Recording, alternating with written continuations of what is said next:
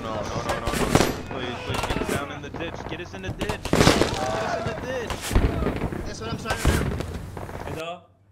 Seda, tasvir, harakat, boom. Welcome to another episode of your channel. My name is Ebolon here. There are so many war games out there. Actually, FPS shooter games are there for you in many genres and many vibes. But there's something I want to talk about today. You know, if you want a fast-paced game or a slow-paced game or a military realism game or just, you know, one Rambo going inside and kill them all, or you want some ability to use, you know, dashing, forwarding, flying, skiing, everything out there. You want to, you know, pump out the zip line from your bum or anything else, you have a wide angle to choose. But in this video, I want to talk about multiplayer FPS games between Battlefields, a very popular franchise, Call of Duty, or some other games like Squad or Squad 44. You can have my opinion on playing these games. So before we dive into this video, I really appreciate it if you subscribe. What are you doing, bro? I really appreciate it if you subscribe to the channel and actually ring the bell to get notified for my next video. Okay, so let's dive to the video. It's the first thing when I was playing Battlefield and Call of Duty in actually old days. No, I didn't play recently Battlefield, I just play all the school ones. And there was something always for me, why these dudes doing like this? You know, I never enjoy the arcade part of the game. You know, take your gun, just spawn in, take your guns, go hunt someone down, dead, come back again in a few seconds and do it another try or other stuff. I didn't really enjoy jump out of your jet, you know, kill someone with your RPG and again hop in your jet and, you know, enjoy the other lives. And when I was playing Battlefield, in actually last Battlefields, old Battlefields, I really just wanted to, you know, check the corners and play a war simulator in the arcade one. And, you know, I was doing my job correct, but, you know, other players just was doing their jobs and they do the arcade stuff. And you know, there was always a missing part for me in the Battlefield. And Call of Duty, wow, very much explosion and information. I've never actually used to that.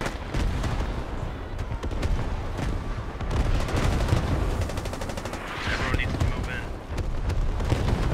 Yep, get in the gap. But stay in cover.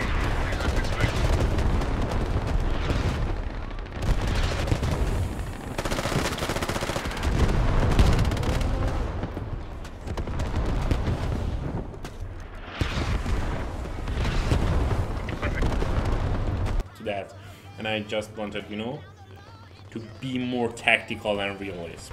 So that's actually, I met Squad back in 2017 maybe or 16. For the first time I played Squad and my friend, first time I watched the Squad on YouTube, Karmuk, I think, Friendly Nikolai and other guys. I really enjoyed the content of playing the Squad, and I was thinking I should buy it and give it a try, but I didn't got a actually system requirement that day. So one of my friends actually bought it on his laptop and I just first played. And you know, back in days when I just first time played the Squad, I saw that, oh come on, all other players are just playing Battlefield on a squad. You know, they spawn, they ran to the objective and they die in the middle. No actually good info calling, no calls, nothing. That was actually, that was a part for me that said, oh shit, this is, they do the hard work and create a game just as I love, and the community just playing it like Battlefield. Yeah, that was, you know, a loss for me. And actually I didn't play Squad for a couple years, and back in I think 2022 this time I bought the Squad for myself. And you know what's the amazing part after actually playing the Squad for a couple of years? The cool part for me that the community learn how to play Squad. You know, just you join random servers, but you see that, oh, Squad leader, you know, playing the Squad lead role really as good as he must do. And all other players, medic is, you know, they all are trying their best to be in the part of the team. You know, a squad is really a player dependent game, and if your squad leader is just not good, or you're not just create a squad to just play it, you know, it's just a point of winning or losing in a game. So, and the enjoyment of playing the squad, that experience, it just depends on how players are playing the game. So the different servers, you may have a different enjoyment or experience. That's it. But you know, some points that I really enjoyed playing a squad after in a few years of not playing it was that players learned how to play a military tactical simulator, just as they actually must play in it. I just was again new to the game, and you know, players just using the microphone, trying to help me. Yeah, bro, come here, use F, you know, to do something, you know, and use your medkit, you know, all other stuff they actually taught me. So that was, you know, again a relief for me. So finally, I found a game that is just exactly what I was actually expecting from a military simulation game. And you know, a multiplayer FPS game, as I was love to do. So there's a point, you know, being a fully player dependent game have some advantages and disadvantages. You know, the advantages is if the players doing good stuff and all the players try their best, you have a wonderful experience you can never experience in other games. But actually, you know, the disadvantage is the same. You know, if the players are not good enough, or they're not at the mood to playing to be a good teammate or other stuff, you know, just, you know, run and die like other arcade game. You know, it become arcade very easy if the player are not good. But you have a responsibility as a player to do your job as one of the 100 players out there in the server.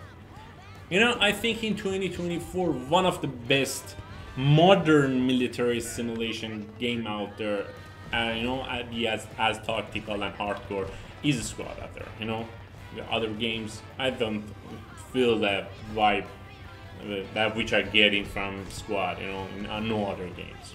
But if you actually love the experience, World War II vibe of this genre, actually recently they bought Postscriptum and rename it to a Squad 44, which is just, you know, the squad but in World War II. You can choose from which you want, actually love to play. So, but you know, another actually things I love from Squad is actually imagine Squad is in a 50 player to 50 player server with a massive maps which are designed perfectly, and you can use your assets, tanks, trucks, and all other stuff, helis, and all boats and all other stuff to actually take down the objective in actually different maps. You know, advanced secure, random advanced secures, and invasion, and other maps and mods. But you know, the slow pace of the game, you know, clearly block by block, and actually drag the wounded soldiers, you know, try to help them. And the feeling that every life matters in the game, you know, that was perfect for me. Not just, you know, smashing and dashing to enemy front lines and trying to knife them, or actually all others. I just am not that mood of person. And if you are like me, the squad and the Squad 44 is the best choice out there to playing FPS and tactical FPS multiplayer game. And then another pace is using your asset wisely. You know, the strategy behind the game is to choose to use all of your assets. You know, every grenade matters, every truck and logistic trucks and other things matters to winning the game. And you know, just, you know, if you just first mistake in cross your trucks or tanks one block far from the infantry to support it, you will lost the tank as easy as a one, you know, dude with IDE jump onto your truck, and you don't have a tank anymore, and you feel the disadvantages in the following thing. You know, and recently, and this squad have its disadvantages, but not disadvantages, have its bugs and, you know, problems. recently you have server issues, you know, you couldn't see the server pings, you know, all of them are 0. And you know, it have, but they're working on it, you know, they're giving out updates and other things. And you know, when I first played the squad, first experienced the squad, actually, I didn't see any enemy for the first 2 or 3 hours of playing the game, and I just, you know, I just died, and I just go in a wide open, and I died, and I just respawned, you know, just I was like that.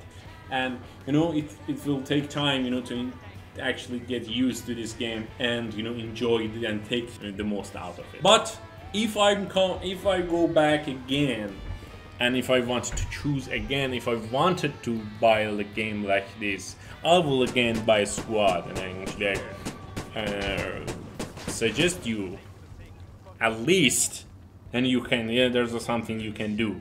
You can download, you can buy a squad and actually run the squad and take, you know, put a timer for 2 hours and then 1 hour and 15 minutes.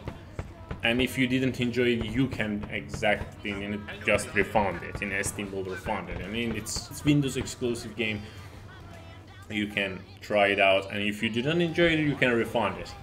But I think it takes time to, you know, just getting used to squad out there. I'm enjoying playing squad, and actually as a part of my free time, I really enjoy playing squad and be a good player in my squad and try to help them and be friendly. And you know, the winning part of every game is community.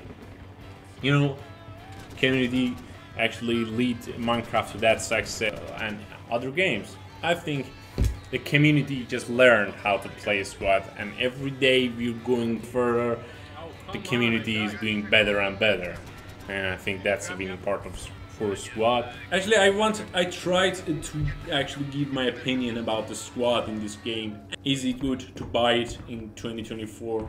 I think it is. I think it's a complete military simulation game for 2024. Actually, for the end of the video, I really appreciate if you subscribe to the channel and hit the bell for my next videos about the games. And if you enjoyed to talk more about war games and military games, just comment down below. I will, you know, enjoy talking about the games which I play mainly. And you know, I see you in the next episode.